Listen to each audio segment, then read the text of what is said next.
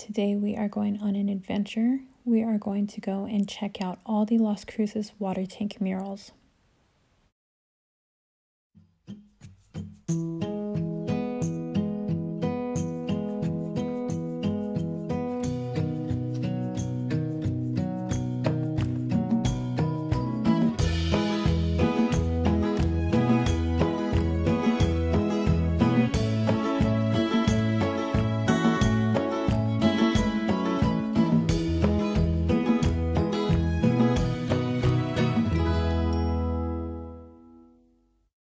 We are at our first water tank, and it's blank. The tank probably has the best view because the organ mounds are right behind it.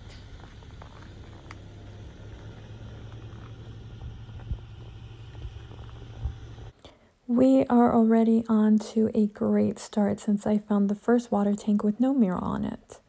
So let's go ahead and keep on going and see what we find.